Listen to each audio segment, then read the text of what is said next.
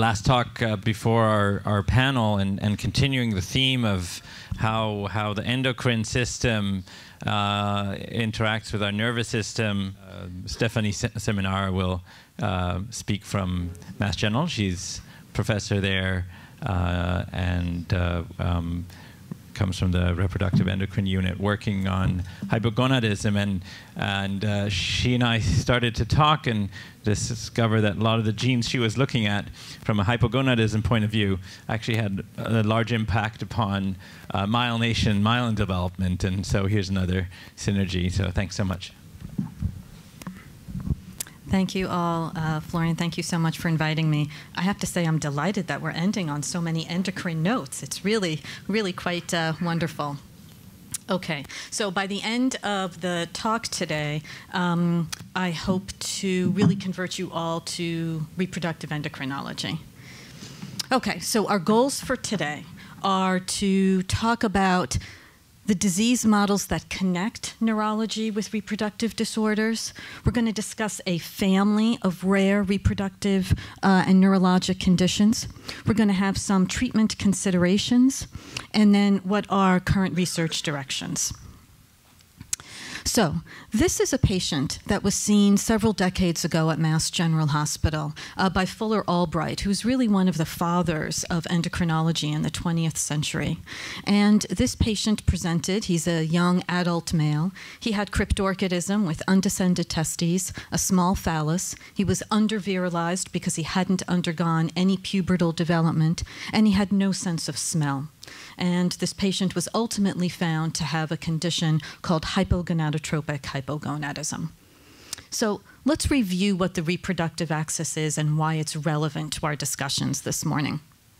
In the hypothalamus, a hormone named GnRH is stimulated in a pulsatile fashion, and it stimulates the pituitary gland to release the gonadotropins LH and FSH, and these go on to stimulate the gonads for gametogenesis, making eggs and sperm, and sex steroid production, testosterone and estradiol. When we have a problem intrinsically at the level of the gonad, okay, as shown here, then we have elevated pituitary secretion. We're stimulating that gonad to try to perform its work, but the gonad has an intrinsic incapability of performing. And so in a condition like ALD, where we have testicular atrophy, there may be a primary defect here such that the gonadotropin levels are high. Our laboratory thinks about reproductive conditions in which we know the problem is here, in the higher brain centers that control reproduction, so that if we don't have GnRH stimulation or pituitary stimulation, we can't stimulate the gonads to do their job. Intrinsically, the problem from a pathomechanistic point of view is not here at the gonad. The pathomechanism is here, either in the hypothalamus or the pituitary, and that was relevant to the patient that we saw in the earlier slide. So these patients with hypogonadotropic hypogonadism represent a rare disease model that our unit investigates from a genetic and then from a translational point of view. And obviously, the reason that we study this model is not just so that we can understand patients with this disorder, but that we can understand a spectrum of reproductive disorders that we see commonly in our clinics. So that spectrum would include, for example, here, children with late puberty, but who undergo normal sexual maturation by the age of age 18. Or women here with hypothalamic amenorrhea, excessive exercise, decreased caloric intake, high levels of stress, in which we have a decrease in body weight and we have an acquired form of hypogonadotropic hypogonadism and loss of menstrual function. So there's a spectrum of very common disorders that we think, if we understand the genetics of this rare model, can inform. Today we're going to be going into the ultra-rare disease model, however. So taking patients with an even more rare subphenotype of this hypogonadotropic state, and patients who have not only this reproductive condition, but also ataxia and other neurologic elements, again pointing to a central brain dysfunction. So we're here at the intersection of two fields, neurology and reproduction. So part of this disease model is 100 years old. it was described by a physician in the early 1900s, a very prominent neurologist, Dr. Gordon Holmes, who described a small cohort of patients who presented to his clinic with ataxia. And on post-mortem examination of one of these individuals, when they were looking at the cerebellum, they saw that the brain was not only small, but the cerebellum was really fibrosed and sclerosed, and there was a particular effect on the Purkinje cells in the cerebellum. There were really no Purkinje cells left to be found. And he was the first to describe that these individuals also have had evidence for hypogonadism, small phallus and small testicular size. So he was the first to establish this link.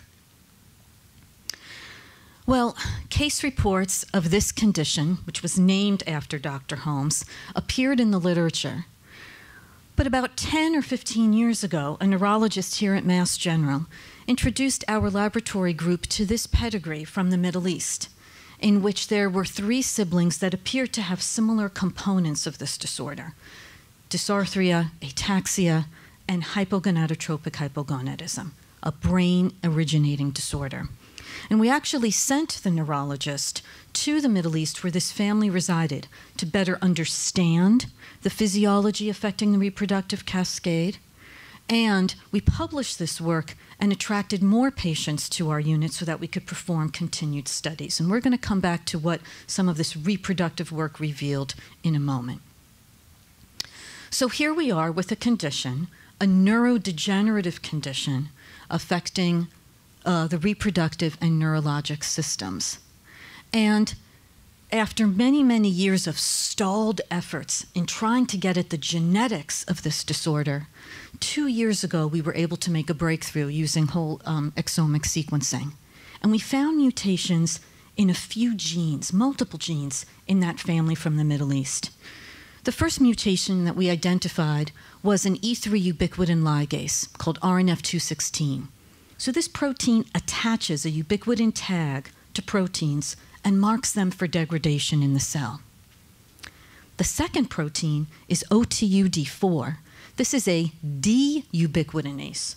So it allows for the recycling of target proteins and for ubiquitin itself, and often functions in partnership with an E3 ligase. So here you have a family with this ultra-rare disorder and putative mutations in 2 genes that are both pointing to ubiquitination as a key pathway. So why would this be relevant? Well, there already are established links for ubiquitin in many neurologic diseases. In the autosomal recessive form of Parkinson's, there are mutations in an E3 ligase. In Angelman syndrome, which is a mental retardation disorder, there are mutations in an E3 ligase. And in other forms of dementia, there are mutations that lead to, not mutations in ligases per se, but there is histopathology with ubiquitin inclusions that parallels what we saw in the brain of some of our patients. So let's go back to our family. As you can see here, here are our affected individuals. They're all carrying homozygous mutations in RNF216. No one else in the family is homozygous for that gene. And then in yellow, here are the mutations for our D-ubiquitinase. Again, no one else in the family is homozygous for a mutation in that gene. So only the affecteds have mutations in both. They're both in play as causal for this disease. And indeed, when we went back to our freezer and looked at other probands who had come to our unit for research studies, we found a number of other individuals with this disorder in which we had mutations in RNF216. So we are now elevating our data, our causality data, for this gene playing a role in the disorder. We turned to one of our collaborators who works at the Genetic Modeling Center at Duke to understand how these genes might be creating a phenotype in our patients. And when you knock down these genes, you saw 3 things in zebrafish: small eyes, small optic tecta, which is a paralog to the forebrain in humans, and disorganization of the cerebellum. So here you can see the beautiful layering of the cerebellum in a normal zebrafish embryo. Here, when you knock down these genes, you see almost a smushed, disorganized cerebellum. And then when you add back normal copies of these genes, you restore that normal patterning of the cerebellar layering.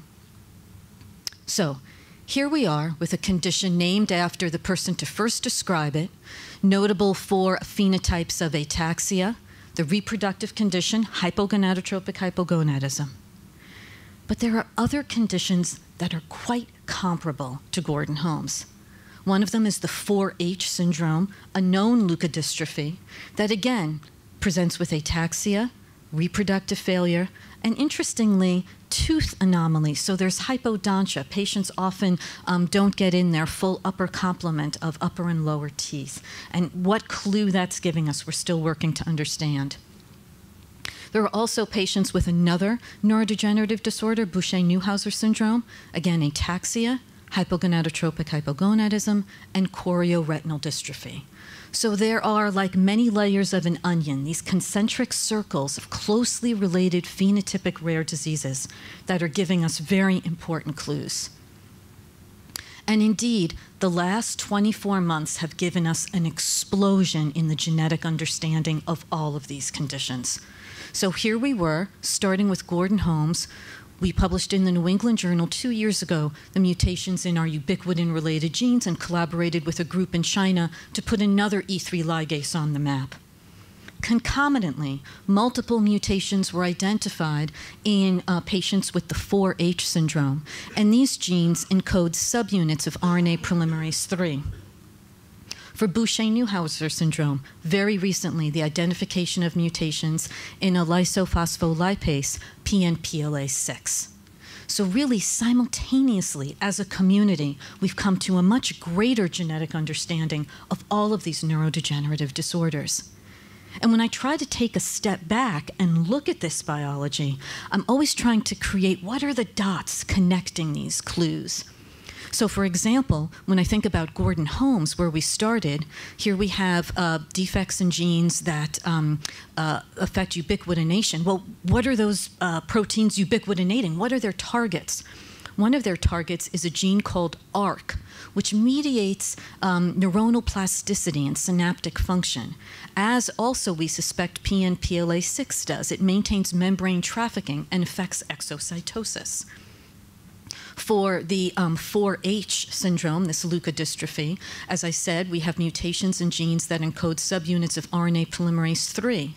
But one of our ubiquitination genes, STUB1, targets DNA polymerase beta. And so while these may be global processes, ubiquitination and RNA or DNA polymerization, we're struggling to understand whether or not the global process is affected, or are there specific targets of ubiquitination and polymerization that are preferentially affected by mutations in these genes. So the implications of these genetic discoveries are obviously that we can attack the pathophysiology of the condition. They provide opportunities for our patients to understand their genetics, opportunities for our patients now and in the future to undergo pre-implantation genetic testing, and obviously for us as investigators to understand the genotype-phenotype correlations for these disorders. So what does that mean? Well, here we've mapped out for a cluster of patients that we've studied closely when individuals presented with reproductive symptoms and when they presented with neurologic symptoms. So here we have 12 patients, and in the blue we have the time of onset of neurologic presentation, and in yellow the time of onset of reproductive symptoms. So you can see that the slide divides itself here.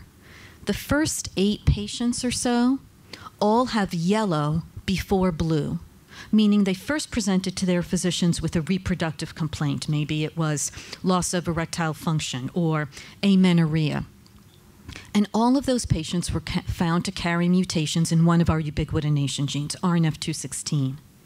Contrast that pattern here with this cluster of patients, all presented first with blue, the neurologic symptom, way before yellow. So these patients present really as children and have a much more slowly progressive course of their condition.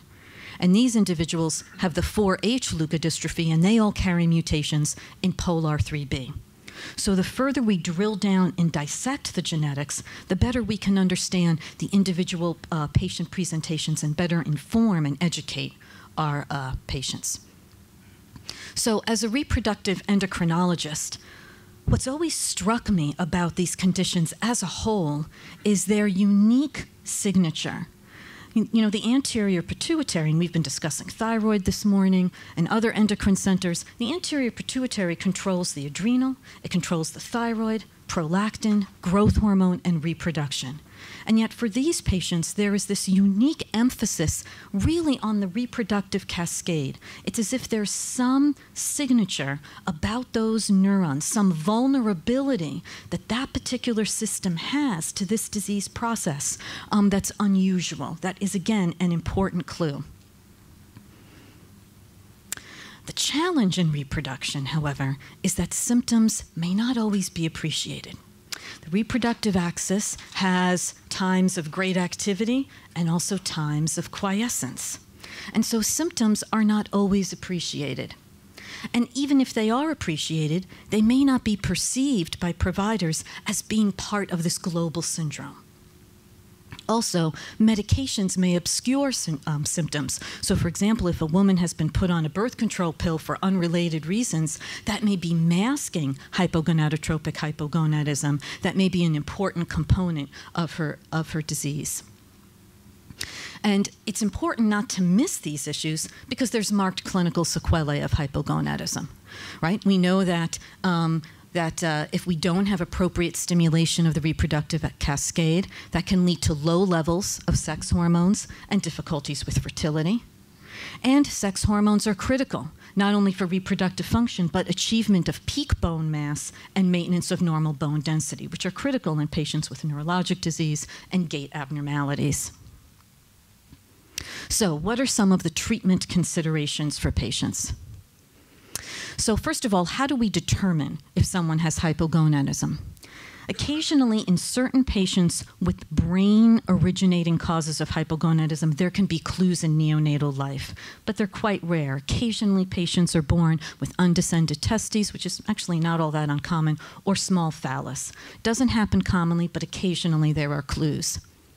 Childhood is an appropriate time of hypogonadism. We all go through a decade where the reproductive cascade is not active. So reproductive symptoms don't occur during this window.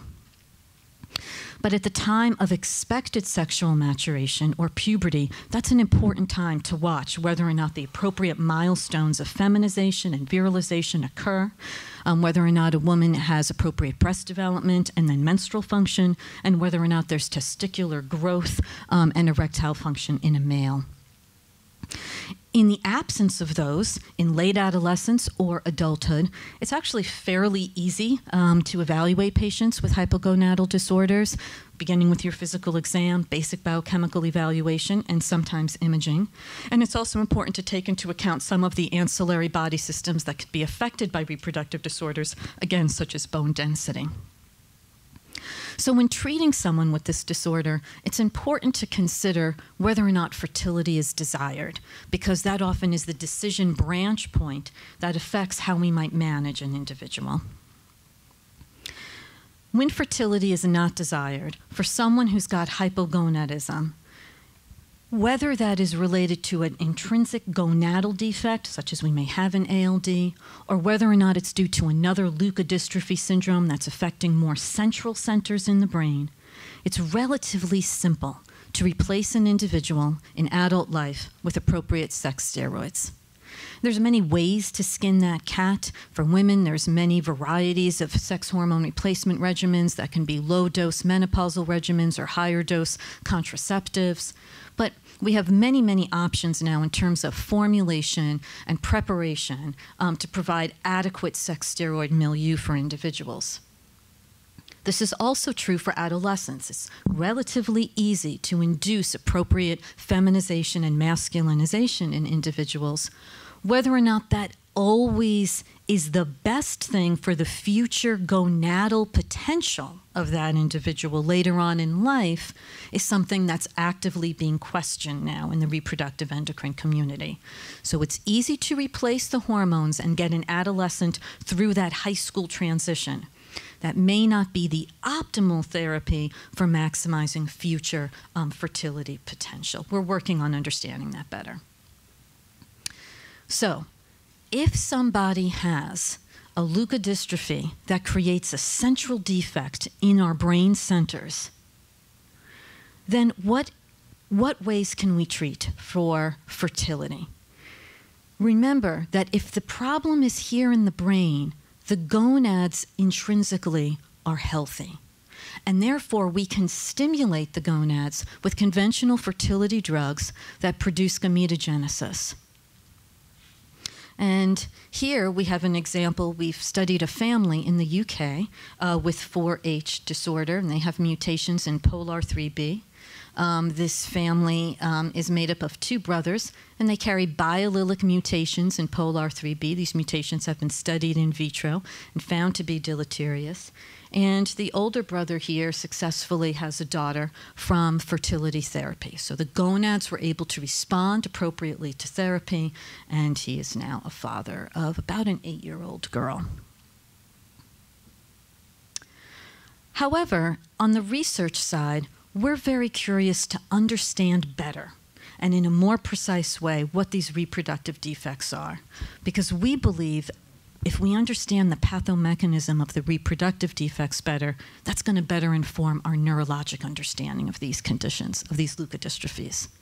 So remember I said that in these rare disorders, the defect is up here at the brain. We want to know exactly where does that occur. And we now have the ability to probe each of these layers of the brain, the hypothalamus and the pituitary. So if we give the hypothalamic hormone, GnRH, can we get this pituitary to respond? And if it doesn't respond, is that telling us about the site of the defect in that particular family? So remember I said we sent one of our neurology colleagues to the Middle East with a GnRH pump to study that family with that neurodegenerative disorder, Gordon Holmes. And let me share that data with you. This is Florian right here. He's a healthy male, and he's pulsing away. These are the rhythms and drives we all have in our brain. The average male secretes a pulse of GnRH from the hypothalamus, and then by extension, a pulse of LH from the pituitary once every 2 hours. That's what all of you are doing this morning. We don't see it, we don't feel it, but there's a pulse. And you can see from the back of the room these very beautiful, crisp excursions of LH that are stimulating the testes, again, for sperm production and normal testosterone. Here's somebody who has hypogonadotropic hypogonadism, no leukodystrophy, just a reproductive phenotype. They have no pulses. And if we give them GnRH to stimulate their pituitary gland, pituitary wakes up and is quite robust. Okay, so I'm going to give GnRH, my pituitary is fine. The pituitary is fine, that's not the site of the defect. So this person, just with a reproductive issue, has a hypothalamic problem, because when I give back the hypothalamic hormone, we're okay. Now let's look at data from a patient from that Middle Eastern family with the neurodegenerative combination, reproductive and neurologic. They have no LH pulses at baseline. They get the same GnRH via that GnRH pump, and they do not respond at all. We have data on day 1, day 5, and day 7 of pump exposure. Their pituitary does not wake up. And so this really told us that patients with this condition have an intrinsic pituitary defect. Pituitary is not well in this disorder. Okay, pituitary problem. Let's look at another patient. This person has some pulses of LH. This is a woman 5 years after the onset of her presentation. She has some pulses. They're not beautiful like Florian's. They're not well articulated, but they're there, and we can see them. And when we put her on GnRH, she does respond. Look at her estrogens. They go from 10 to 150 over the course of a week. On ultrasound, she was making a nice dominant follicle. Again, the morphology here is not perfect. And so the data here suggests maybe the pituitary is not 100%, or maybe there is a hypothalamic defect here, and we give back the hypothalamic hormone, and she's able to get better. So this patient presents the possibility that there can be multiple levels in the brain selectively affected in these conditions. So the possibility for both. Right now, our group is looking at other neuropeptides specifically to interrogate the GnRH neurons. So a whole other part of our program is developing a translational program for peptides we've discovered through genetics and administering them back to patients through INDs. So before NCATS got its name, some of the things that we were talking about this morning, the TREND program under the NCATS umbrella, before all of that existed, our group received awards from the NIH to develop the preclinical tox for some of these neuropeptides that we now administer on a research basis to patients, again with the goal of dissecting the layers of the brain that are affected in the reproductive cascade so that we understand pathomechanism better. And finally, part of the research directions of our genetics work is to understand if we're looking at just the tip of an iceberg with a very rare disorder, is that giving us clues to the larger biology of more common conditions? So, genetics is showing us that these changes may be more common than we've previously appreciated. We see many, many patients in our unit who just have reproductive disease. Neurology part is fine. Here are 3 of them. Okay? They all have hypogonadotropic hypogonadism. Normal neurologic function when they presented. And yet they're all carrying mutations in POLR3B, the 4H leukodystrophy. Okay? They're biallelic mutations. Some of these have been previously validated and well studied in vitro. We believe these are all deleterious. And oddly enough, one of these patients who we studied 25 years ago, we put him on the GnRH pump. We're trying to stimulate that pituitary gland and bring this man to fertility. And his testosterones never went up. And why did they not go up? They didn't go up because his gonadotropins didn't go up. So we're giving him this GnRH hypothalamic hormone, and it's pounding a pituitary that simply can't respond. And at the time, 20 years ago, we didn't know, we didn't understand it. But when we pull that data off the shelf now, we appreciate he's carrying mutations in a gene that we believe are selectively affecting the pituitary. And it now makes sense when we go back and look at his clinical data why he wasn't able to respond. So the genetics is really helping to inform our understanding of the condition and would have allowed us at the time, had we known it, to have better guided this gentleman on what would have been more appropriate medications to have him achieve a normal sex steroid milieu and appropriate fertility. So, our mutational work, our genetics work, is informing the larger umbrella of ataxias and hypogonadotropic states. And that's a big push of our unit moving forward in the next year.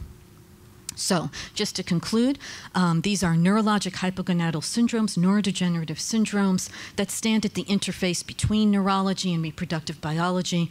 Our unit focuses on those that have a central or brain-based pathomechanism.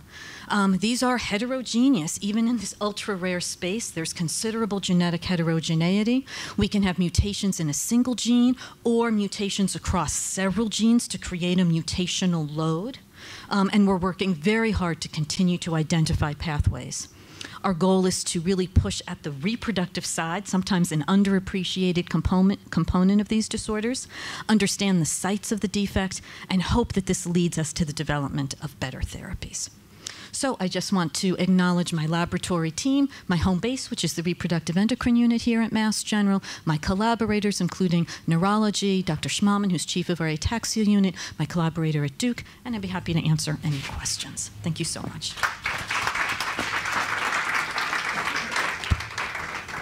That was fantastic, Stephanie. What a great speaker you are. I'm really impressed. So. Boy, so are we opening up the field here, huh? I think I'm seeing all these connections and things that we never talked about in ALD. And let me just state something that's so obvious that we really have not talked about in ALD at all, which is that boys develop cerebral ALD between ages of 4 and 8, maybe 10. But once they hit puberty, they don't develop active brain lesions, or very rarely. So there's something about the blood-brain barrier, there's something about endothelial cells. But once they hit puberty, they seem to be spared from that devastating trigger.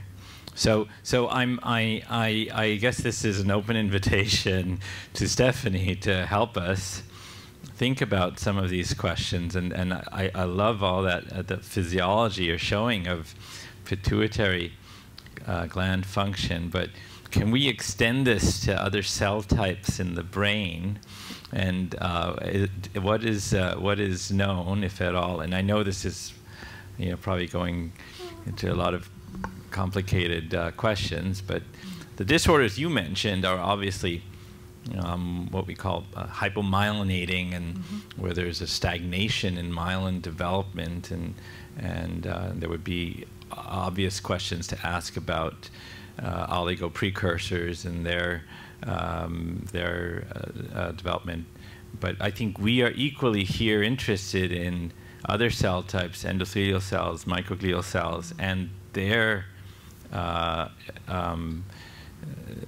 health as it relates to sex hormones and other reproductive questions. So. Boy, that's a big question. Big question. So if I can just bite off maybe the first part of it, which was sort of a gender or sex hormone-based issue. Is there some protective effect that you were alluding to in boys? And this is becoming a big issue for our lab unexpectedly. These patients are so rare. So we don't have the opportunity to study 100 or 200 individuals and look at differences in presentation or severity based on gender. But our group is trying to make several mouse models reflecting these genes, and we didn't have the time today to go into that data. But in one of the mouse models for RNF216, which I mentioned a few times during the talk, we are seeing a gender discordance, with oddly enough the female gender being spared. Female mice being spared more than the male mice, who clearly are hypogonadotropic. Now, if I carry these mice out to 12 or 18 months, maybe both genders will be affected. So there could be a time course issue. But the issue of sex steroids playing a role is an open question that I think we're trying, and a few other groups may be trying to answer. In terms of cell specificity, cells that are affected, we are really in a very ignorant place about the specific cells. And I am looking to collaborate to understand this further. We know in the brains of patients with the first disorder I talked about, that Gordon-Holmes disorder, that Middle Eastern family.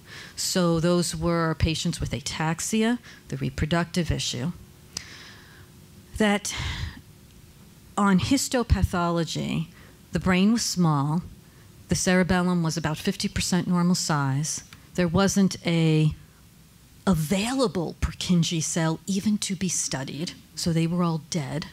When the brain was taken from that individual for histopath studies, unfortunately the pituitary was pulled out, and so Mass General didn't receive the pituitary gland.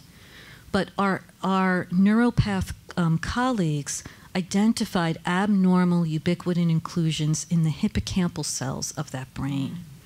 So we believe there is some cellular marker, these ubiquitin-positive intranuclear inclusions that are present in the brains, at least of Gordon-Holmes patients, that may be some marker of pathology. And really one of the reasons that we're developing our mouse models is to try to see if we can use ubiquitin inclusions and correlate the appearance of those inclusions in the mouse with the appearance of symptoms in those animals. Because we'd like to identify windows or markers well before we have the cellular destruction and the problems. And so how does this brain histopathology portend what's coming in terms of symptoms, and is that a window where various potential therapeutic agents could be tested? So we're working on it. Please, Lex. Really enjoyed your presentation.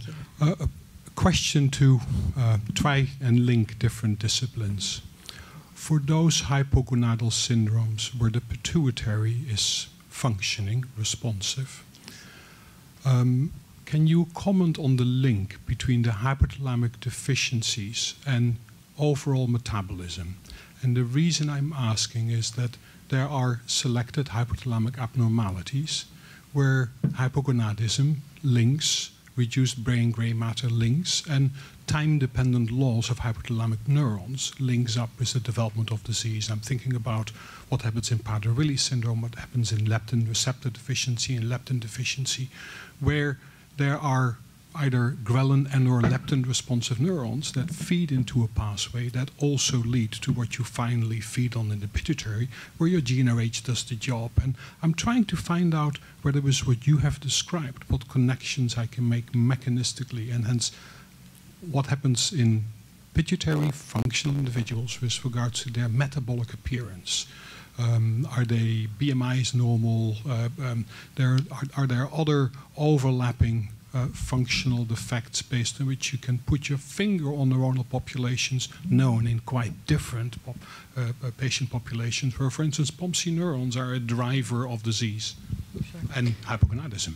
Right. So this is a major area of investigation. Everyone wants to understand the links between metabolism and reproduction.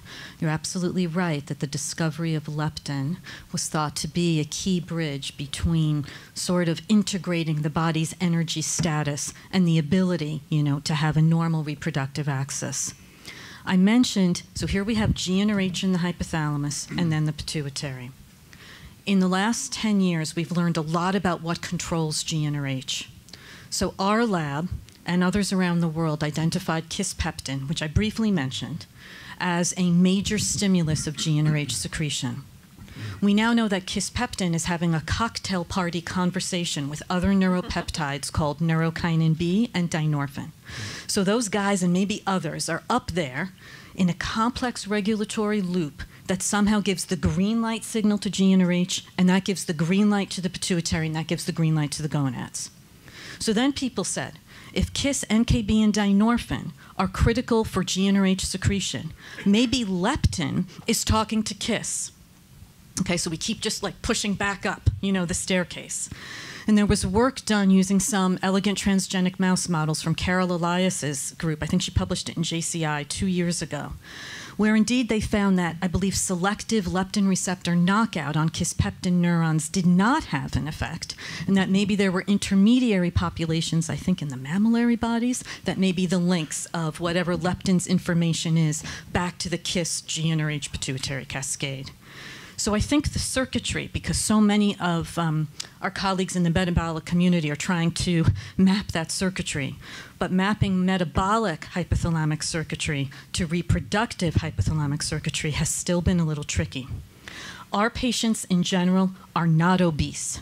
They do not have other anterior pituitary endocrinopathies in the vast majority of cases. So also no link between, they may not appear obese, but yes, is their lean over fat mass in any way abnormal? I don't know that we know that. I don't know that that level of body composition has been studied. So there's a clear phenotype in the ABCD1 knockout mouse that we also have not really put our head around well, which is obesity. And the mice get fat reliably across different backgrounds. And I don't think we have really put our head around why that happens. I don't know, Stefan, if anybody else here knows that. We've been trying to think and understand this, so another place where you could help us. Patty. Thank you so much for the talk. It's amazing to be walked through such a complex system, trying to integrate things that are so also novel and keep me on track. It was very, very nice.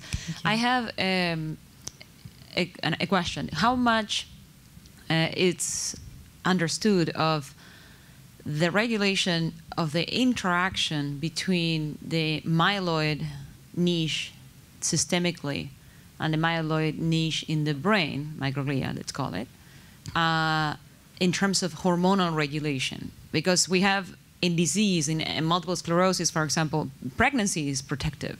And yeah, it's very bad to get pregnant, but if you got pregnant, then you're protected for that 9-month period, and postpartum is terrible, basically. This is understood, and it's one disease where you get a myeloid niche from the outside coming to the inside and chewing your myelin. Any understanding on this? The short answer is no. I think you're raising, again, a fabulous example of potentially a theme of a gender-based issue, a sex steroid-based issue that influences autoimmune pathways that then influences the symptoms of a devastating neurologic condition. And in fact, we're trying to actually make a collection of investigators at MGH that might be interested in really targeting some of these gender-based issues or sex steroid-based issues. We really do not have an understanding on the myelin system, either centrally or peripherally, how that may be affected in different sex steroid states. I would imagine for the 4H leukodystrophy, where there's maybe been more peripheral myelin studies, there may be a better foundation for that data, but for the other disorders, Gordon Holmes, Boucher-Neuhauser, I really don't think we have any understanding at all. Thank you. And a follow-up, and maybe it's a question for the ALD. Do we have the blue-yellow chart for all the gene mutations that we have published? The basically phenotype, endocrine phenotype, our adrenal insufficiency versus the brain disease versus AMN. We can add another color and then look at the mutations of those patients.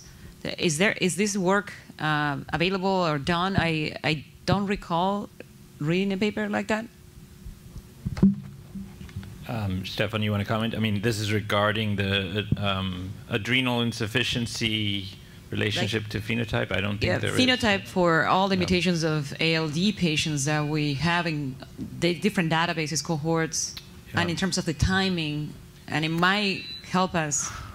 So complicated question, in part because it's hard to do that retrospectively, and you know, the latent adrenal insufficiency versus the manifestation of symptoms and so on and so forth. But I think we can model this for starters, and Stephanie, we would like to be part of your group that's looking at sex-specific changes in relationship to some of the diseases we're looking at. So I think that would be a nice place to start asking questions and going after low-hanging fruit. So that would be great. Nikhil?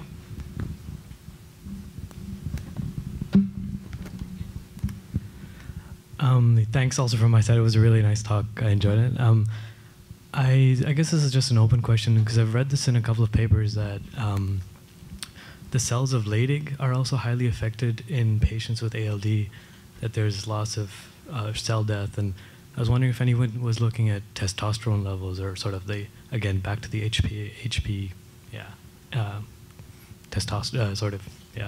looking at different changes in testosterone levels because of effects on cells of Leydig in ALD patients.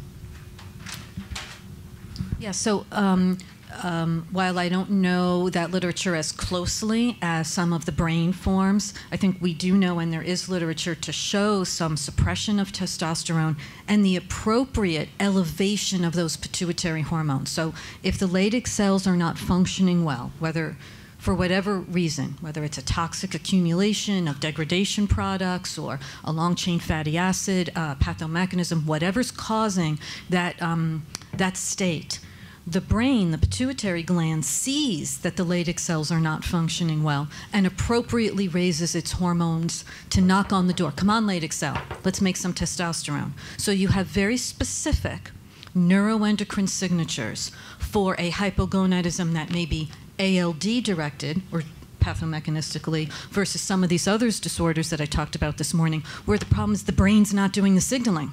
So you have the low testosterone and low gonadotropins because the problem's up here, not down here.